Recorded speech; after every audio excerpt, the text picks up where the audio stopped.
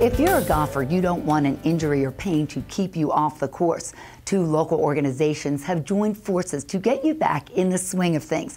Joining us now is Ryan Bucafferni of Integrity Physical Therapy and Aaron Beta of Golf Specific Fitness. Aaron, what are some of the most common injuries you see in golfers? There's a lot of injuries. The most common are low back, shoulder, wrist, and forearm. And what do they cause from?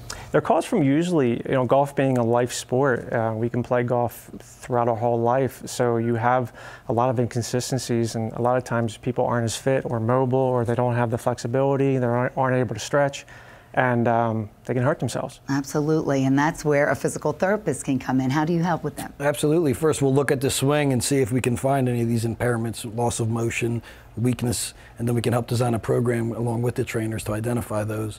We do things like instrument-assisted soft tissue mobilization, blood flow restriction, other more progressive techniques that definitely get people golfing and feeling better quicker. So you work as a team to really get the maximum results for a golfer, which is wonderful. And so you're both TPI certified. What does that mean? So TPI is Titleist Performance Institute.